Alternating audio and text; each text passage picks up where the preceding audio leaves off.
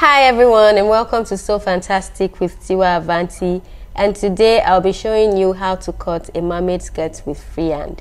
You know, if you've been following this channel, you know that I always work with Natalie braid pattern.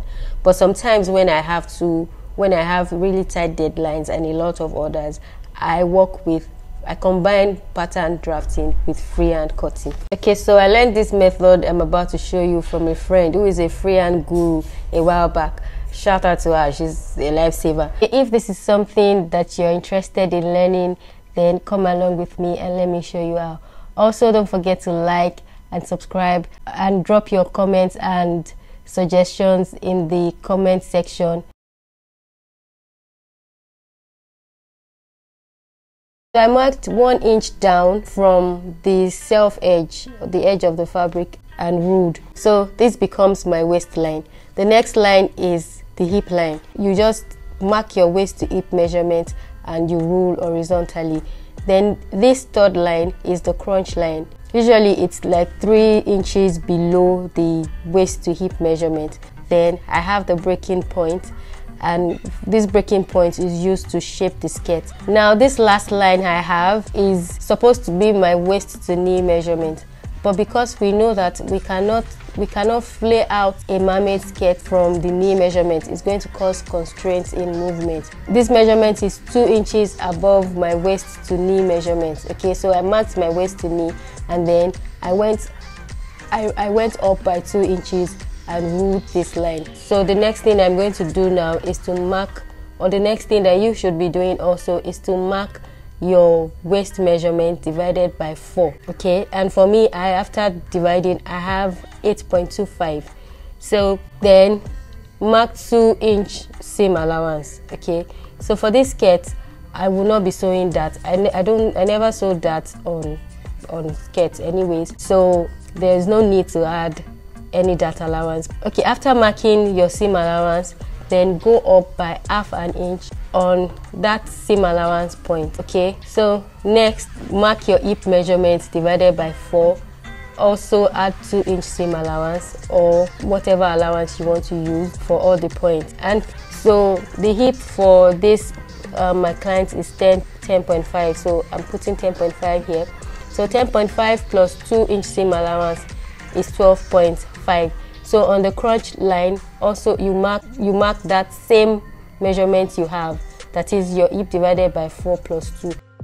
So on the breaking point line now, okay, you're going to remove 2 inches from what you have on your hip line, okay, and mark that on the breaking point line.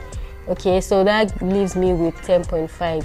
So I'm going to mark 10.5 on my breaking point line. After marking your hip measurement minus 2 on the breaking point line, also transfer that to the knee line. Okay, so you're going to have the same thing you marked on the breaking point line on the knee line. I hope we're following. After that, you connect all the points as I'm showing on the screen, and from the knee line you just connect straight to the hem of your skirt. Okay, so that's it, we're done with the front piece. So for the back piece, you're going to need to shape the bum area.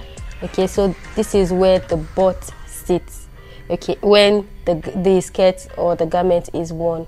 And so to do this, what you do is just to take a line, you use your curved ruler from the breaking point to the hip line. Okay, so you just shape like that with the curved edge of your ruler. And okay, so and at the waist of the back piece also, you shape the zip you eliminate the zip allowance entirely. Just place your ruler as shown on the screen and blend into nothing along the zip allowance. You blend it from the waist and into nothing. You make sure that it doesn't reach the hip and it just stops somewhere along your zip allowance, and that way you have shaped the back. So remember that we marked ½ an inch up at the waist line earlier. Okay, so what you do now is you blend that half an inch into the waistline, okay, for the back. All right, you blend that half an inch just into the waistline, and we are doing this because you remember that when you are drafting pattern or you want to cut skirts, normally the back is always a little higher than the front. So, and the front is lower to accommodate the curve of the tummy. For the front, your waistline, you lower it, you go down from the waistline by half an inch, okay, and then you blend from that half inch to the one you just lowered. So you need to add back the zip allowance that you eliminated, so that you still have something to sew as your zip allowance. Because this is a mermaid skirt, I'm going to add the zip allowance from the knee line, okay? Okay, just add 1 inch from the knee line, then to the hip, you add 1 inch to blend back to the hip and into the flay, like below the knee line. You can add the 1 inch all the way to the hem too if you want. I'll stop here, it doesn't really affect it. But if it's a straight skirt that you are making, you have to add the 1 inch all the way to the hem. Be sure to add the 1 inch, because this is a flay skirt. It doesn't really matter. Just blend it into the flay. Or if you don't like to take risks, add it all the way to the hem. Okay. At the center front fold, measure the knee line all the way to the hem. Here I have 23.75.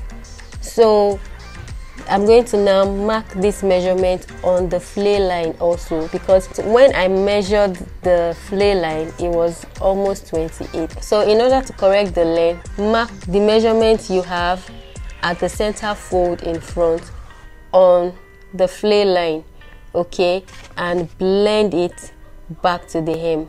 If once you do this, one part will not be longer than the other. The skirt will also curve nicely. It will have this really nice curve, and it will not be sharp at the sides. And also, please, sorry that I didn't state this earlier, you need to add the zip allowance that you eliminated at the waist of the back to the side too. When cutting, you cut the back piece first so that you don't cut off, you know, your zip allowance. So after cutting that out, then you can cut your front piece. So let me know if you try out this method and if it works for you. It works perfectly, believe me.